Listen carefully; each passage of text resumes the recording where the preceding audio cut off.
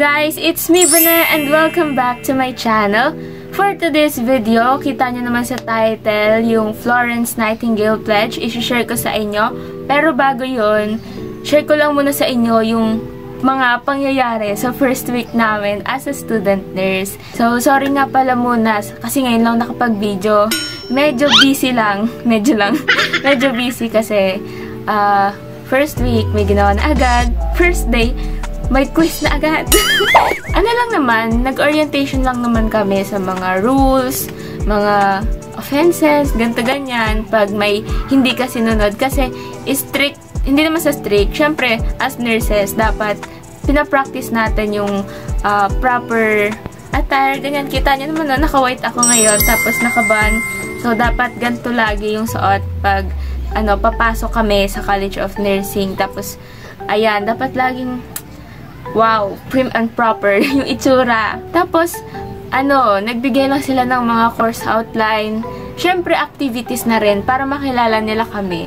Actually, dati, yung sa, College of Nursing, siguro mga around 100 or below 100 lang nakapasok. Yung batch daw namin ngayon, yung pinakamarami talaga in the past 6 years. Kasi, dami nilang, alam niyo, nasala. Yun yung term nila kasi sa College of Nursing, hindi talaga ganun kadali makapasok. Alam mo yun, dapat focus na yung utak mo na maging nurse ka kasi hindi siya ganun kadaling trabaho, hindi siya ganun kadaling aralin kasi syempre buhay ng tao yung hahawakan mo kaya dapat seryoso ka sa pag-aaral ng nursing.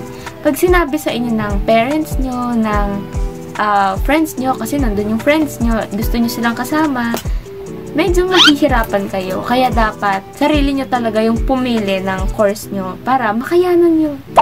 So, yun nga guys. Share ko lang sa inyo yung the Florence Nightingale Pledge. Ito yung unang pinakabisado sa amin.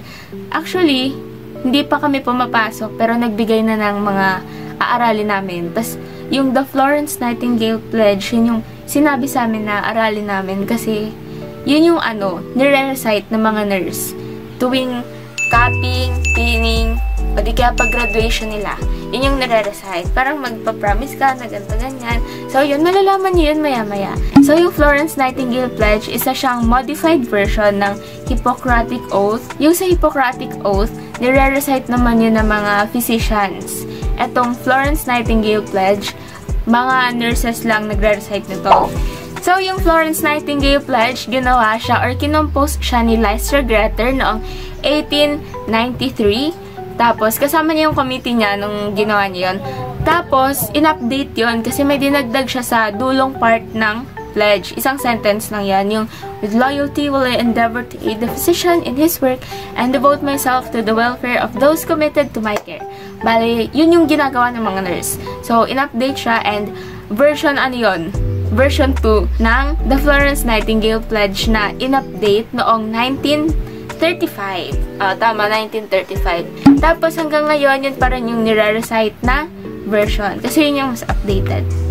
So yun guys, di ko napapatagalin to. Share ko lang sa inyo kung paano namin, or ako lang pala, paano ko ginawa yung the Florence Nightingale Pledge. I'm Vanessa G. Solomon from BSN 1 Pender. The Florence Nightingale Pledge.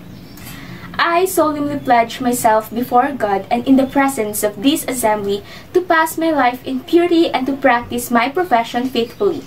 I will abstain from whatever is deleterious and mischievous and will not take or knowingly administer any harmful drug.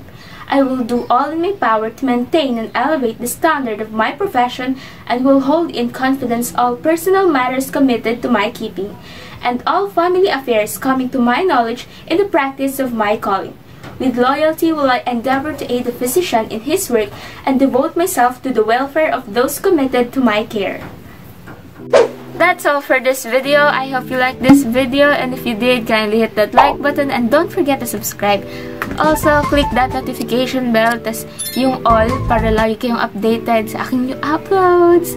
So yun, sana po may natutunan kayo about sa Florence Nightingale Pledge, and sa mga aspiring nurses dyan, laban lang! Kaya natin to! See you in my next vlog! Bye!